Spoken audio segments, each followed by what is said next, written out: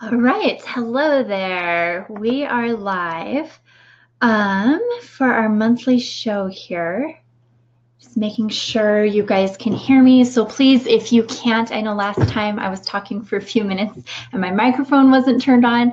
So if you can't hear me, please say something in the comments so that I can fix my microphone. But hopefully we've worked out all our microphone issues. I am Carly Seifert.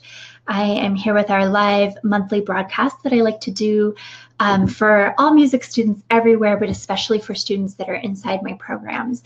Busy Moms Do Piano and Busy Kids Do Piano. And I am here today to discuss adding games to musical learning. So a couple of months ago, I surveyed members that are currently using my online programs, and I asked, what do you want me to discuss with you? What would be a topic that you feel you'd like to kind of dig deep on? And they said that it would be adding games to musical learning.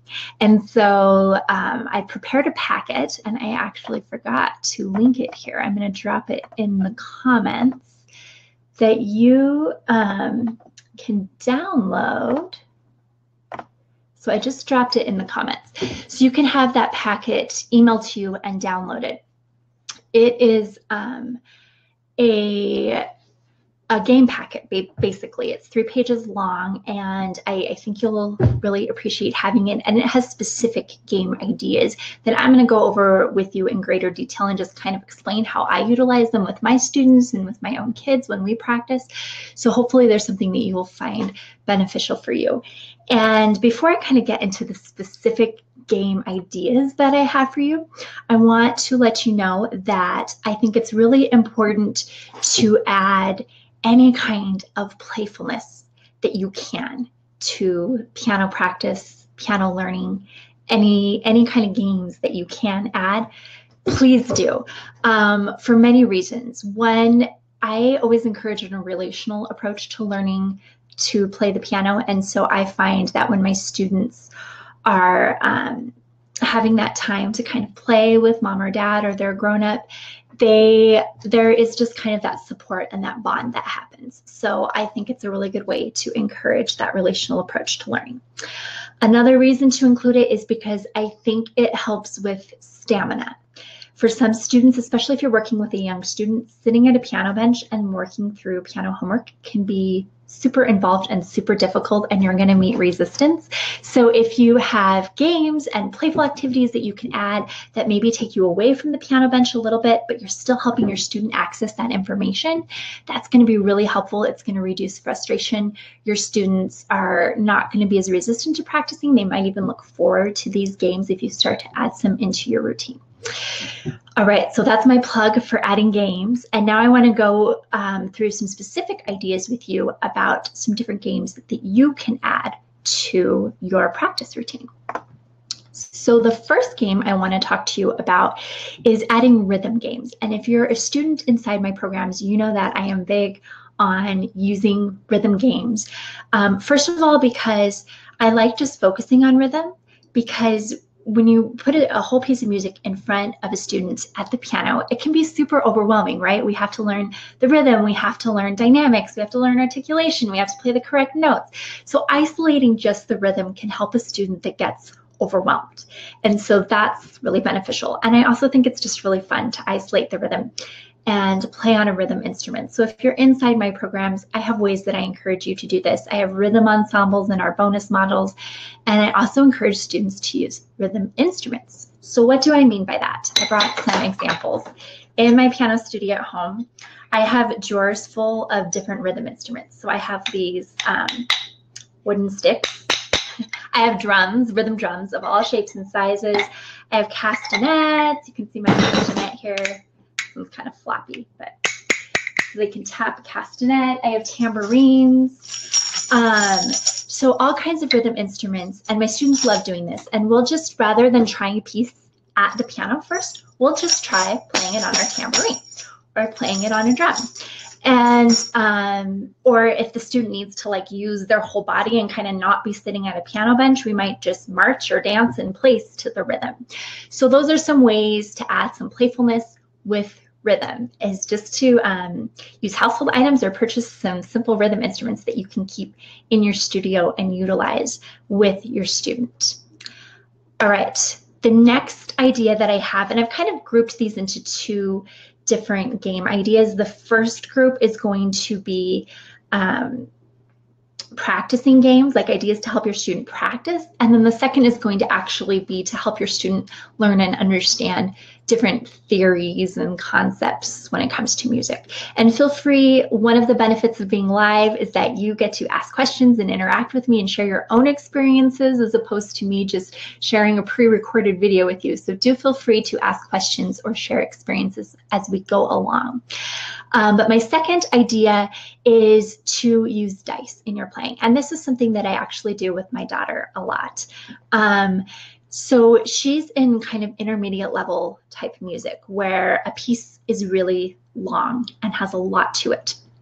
And so what we do is we isolate small sections that she's having difficulty with. So if she's got two measures that are really tough, like measures 4 and 5, we'll roll the die or the dice, depending on how much stamina I feel like she has for that practice.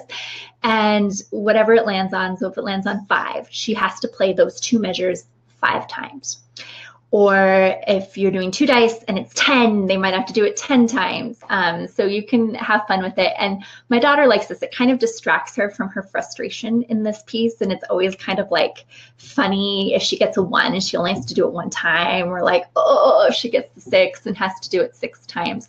So we just keep dice by our piano and use those. And if you have a younger student with just a short, like 4-measure piece, you can have the student roll the die and they play that whole piece 3 times or 4 times or whatever the die lands on. So just some playfulness to add there. The next game, let me look at my thing here. Technique quarters. So this is kind of an exercise that you can use if your student is not playing with the greatest technique. And what I mean by that is sometimes I have students and they're coming to me after school and they're kind of tired, and so they're drooping with their wrists, like their wrists are down like this at the piano instead of up like this. Or they might flatten their fingers. I don't know how well you can see this on the camera. There we go. They might flatten their fingers, or they might droop their wrists down because they're tired. And so to bring some energy to their playing and to correct their technique, I'll put quarters on their hands and tell them that they have to play an exercise or a little bit of a piece with balancing that quarter on their hand. And that's going to help them correct their technique. So, right, if their wrist is lifted, then the quarter is going to balance here. If they droop the wrist, quarter is going to slide down. If they flatten their fingers, quarter is going to slide down.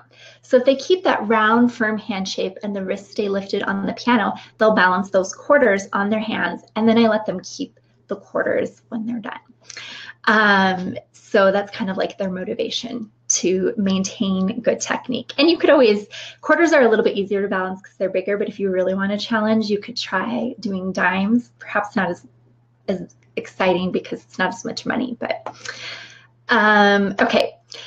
Next game is Simon Says, and this is, I call it Simon Says. It's not really like your traditional Simon Says, but that's what I call it.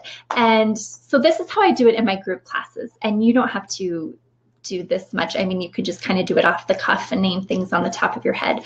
But I cut up some papers. I'm always going the wrong way with this camera here. Some papers and put them in here. And what we'll do is we'll say, okay, we're going to work on line 3 today in our lesson.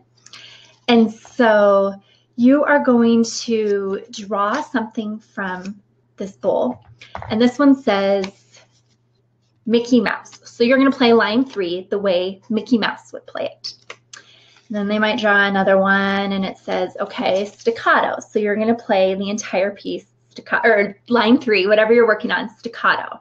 And I have all different ones in here. I have Darth Vader, Moana, slowly, And that helps them, I think, distracts them from maybe the mundaneness of practicing.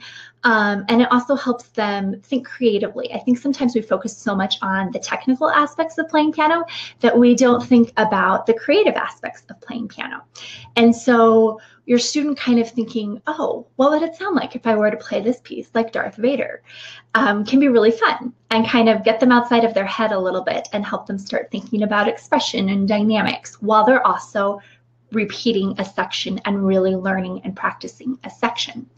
And if you're a homeschool family and you maybe have characters in history that you're learning about, or if your student goes to school, public school or private school or whatever, and has something they're learning about at school or a book they're reading, it's kind of fun to include those characters as something like play this passage like Abraham Lincoln. How do you think Abraham Lincoln would have played this passage on the piano?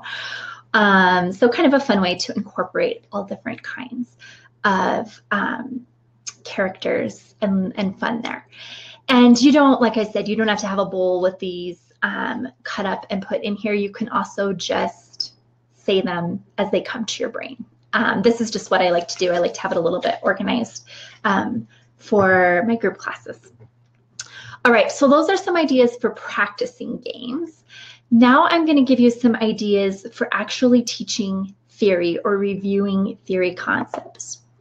So if you've downloaded the packet, and I've shared the link for that packet in the comments, there's going to be, I just made a little board game board, if you will, that you can print and just put some game pieces on, use game pieces and dice, or you can certainly make your own, or if you have another game board that would work well for this, you can do that as well. And what I like to do with this is just ask students questions about their music. So we'll, each student will take a turn, or your student can maybe, there's just two of you, maybe you ask your student a question, and then the next turn, your student asks you a question, and you might say something like, okay, clap the rhythm in line 3, or name the notes in measure 1, or identify the chords in measure 6, or point to the repeat sign, or how many measures are in this piece. I mean, you can ask a crazy amount, any kind of questions about a piece of music that your student is working on. And then it helps them to really kind of analyze the piece without feeling like they're analyzing the piece, because they're rolling the die and are they moving forward or are they moving backwards? And so just a fun way to kind of review the theory of a piece and analyze a piece with making it fun. Again, that's what this is all about, making it fun. The next game, this is a really fun one, especially for younger kids that have a hard time sitting still and they need some movement in their practice routine. So you'll need some sidewalk chalk, and you'll need it to not be freezing cold outside. So this is maybe a game for summer. And you're going to draw a big keyboard on your sidewalk. It's kind of like a hopscotch board, right? So you want to have the 3 black keys, the 2 black keys. Do not write the note names on the keys. Okay, don't write C, D, E, F, G. And you can play with this however you want. If you have a beginning level student, you might have them hop on one foot and say the names of the white keys as they hop down. Or you might have them jump to the group of 3 black keys, or jump to the group of 2 black keys. So that's a really good way to just review keyboard geography with young students. After that, you might get into intervals. You might say, okay, start on C and then hop up a 4th. And then they have to think about, okay, what is up a 4th from C?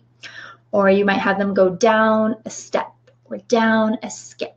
So they just start to understand how keys are related to one another through this keyboard geography. You can also help them build chords. So you might say, okay, hop on one foot and build a C chord for me, or build a 5/7 chord for me. So lots of ways that you can explore that, or half steps, whole steps, all kinds of stuff. So whatever your student is studying, there's probably a way that you can use that big keyboard to kind of help and get your students' blood flowing, moving, distract them from the fact that they're actually practicing piano, and make them just think that they're having fun playing something like hopscotch. And then I had one more, I believe, game. Yes, Lego chords. And Legos are actually super great for pianists. Anything fine motor is going to help your student develop fine motor strength. So like handling Legos, pulling these apart and stacking them together, that's really great to develop finger strength. Coloring, really great for developing finger strength. Cutting, all that stuff. So if there's any way you can even incorporate that kind of stuff into your learning, that's fantastic as well. But for Lego chords, always go the wrong way with this camera. Okay, for Lego chords, what I did is I wrote on the side of my Legos a note name from the musical alphabet. So I did 7 here, and I just did white keys. But if your student's more advanced, you can always do some sharp signs, you know, F sharp, if you're working in the key of G, or some flat signs or whatever. And then you might just break them apart and tell your student, okay, I want you to build a C triad for me, a C major triad. So then your student would have to grab the chords, the notes that make up a C major triad. So C, E, and G, and they've built the C major triad with Legos. Or you could say, okay, we're going to do the 5-7 chord in C major. So then your student would need to do B, F, where's my G, and G here. And now they've built a 5-7 chord. So it helps them to think through what notes make up each chords. And then students think it's fun to play with Legos. And if you're inside my program, I have all these chords spelled out for you inside the theory sheet, so you don't have to know what notes actually make up these chords. You'll have a way to know what the correct answer is. But that's kind of a fun way for students to practice building chords. And again, you could also do this with intervals. Like you could give them an F and say, okay, what's a 4th up from F? And then they have to think through, okay, what is a 4th up from F? And stack a B on top of it. Like this. So it just, again, is helping them to think through relationships with the keys, intervals, patterns, all kinds of good stuff. So those are some specific game strategies that I have for you, game ideas when it comes to practicing or teaching or reviewing theory. If you're inside my programs, take advantage of some of the bonus modules where we do listening activities, or where we do rhythm ensembles, or even the game section where it's kind of like an app almost, where you practice naming notes by racing cars and clicking on different things. So whatever you can do to add some playfulness is going to be super helpful. And no one's popped up with any questions. I had Tanya jump in and say she liked the dice game. Good idea. If anyone else has any questions or any ideas that have worked really well for them, any playful strategies you've used, any games that you have, maybe that you invented yourself, or games that you've purchased along the way that have been super helpful for your kids, please feel free to share them in the comments. Don't forget to download the game packet. That's going to have all these things that I kind of went and demoed for you. It's just going to have like a quick summary of them so that you can make sure that you might forget them when you're not watching this video. And so you can download those and review the games and have that game board with you as well when you're doing the theory games. So get that free download. Quick announcement for those of you who are interested, are not yet students, but are interested in my online programs. Don't forget that next Wednesday, the 20th, we open public enrollment for 1 week, the 20th through the 27th. Besides your program, I do have a question popping up from Kara. What are your favorite learning books for preschoolers? Ooh, that's a good question. Okay, I really like Piano Adventures. Has some early ones. They're called, I think, pre-Piano Adventures. They're like letters, like A, B, and C. And those have a lot of games and that kind of stuff in them. I also just reading books to your kids about music. And I have lists and resources for that on my blog, but those are fun for preschoolers as well, to just read about the orchestra or to listen to a piece of music like the Nutcracker. I have those music camps that I did this summer where we listened to Carnival of the Animals, and then ask questions about how does this sound like a lion, or do you hear this instrument sounding like the tweeting of birds? So lots of just kind of guided listening can be really helpful for preschoolers just to start to think about music. And then I think you don't even necessarily have to have like a specific book or a program. A lot of it is just going to be you modeling for them and sharing in musical experiences with them. So like I kind of mentioned at the beginning, having rhythm instruments, tambourines, wooden sticks, blocks, anything like that. Drums are really popular for little ones. And turning on music of all different kinds. So you're exposing them to a variety of styles and then playing along and finding a beat using that rhythm instrument. That's going to be really fun. Music, I have scarves, like those long silky scarves, and we like to just dance around sometimes with the scarves, however the music's making us feel. So I think just exposure and participating in it with your child is really key when they're a preschooler and at that young age. Does that answer your question? Hopefully that makes a little bit of sense. I don't see any other questions popping up, but if you're watching this after I've been on live, still feel free to ask your questions and I will answer in the comments. I will write down an answer for you. And don't forget that download is here, so you can download this packet of games and use them. And please, if you come up with any others, feel free to share them in the comments as well. Kara asks again, is your program more appropriate for an older child? He's only 4. These are great. Thank you. Oh, good.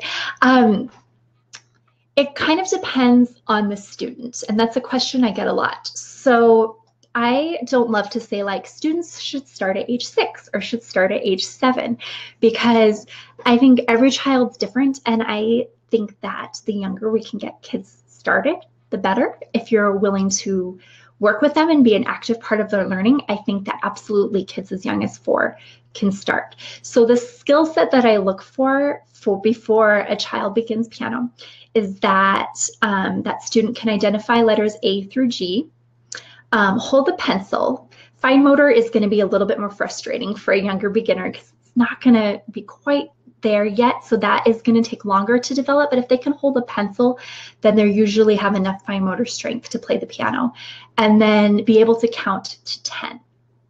And students that can do those things can usually participate in my program. And I do have a number of 4-year-olds. Kind of the most popular age I've noticed when students start my program, I have mostly like 6 to 10 years old, but I definitely have students on either side of that too. I have lots of 4 and 5-year-olds, and then some teenagers and middle schoolers that use the program. With a younger student, you are going to need to be really actively involved in their learning because they're going to need to feel supported. You are going to have to slow things down a little bit for them. And just understand that you might spend several weeks just working through one lesson. And I mean, this is different for every kid, but that's typically for a typical 4-year-old, that's what it's going to be. And then just adding lots of playfulness to it. And actually next month, for next month's masterclass, I'm going to be talking specifically about working with a younger learner. So you'll definitely want to tune in for that, Kara, because I have lots of ideas. I'm really passionate about working with young beginners. I started my own kids really young in piano, and I have taught many, many young students. So that's a subject that's dear to my heart. And I think if your child is 4 and has some interest and has those skills, like I said, can hold the pencil A through G, 1 through 10, then you're okay to get started. So hopefully that answered your question. And I'll wait for just a minute and see if any other questions are popping up. I'm not seeing any, but as I said, I check on here and I'll get notified if you have questions afterwards. Oh, thank you, Kara. Thanks for joining in and participating and asking questions. I hope you learned some new things here. All right. Well, thank you so much for joining in. Public enrollment opens next week for those of you who are interested in my programs. If you're a student of my program, This will be archived in the video masterclass section, so you can always watch it again at a later date rather than having to scroll through my Facebook page to find this again. So thanks so much for joining me. I love adding playfulness and games to practice. Oh, thank you, Kate. Thanks for joining in. And I'll see you guys soon. Bye for now.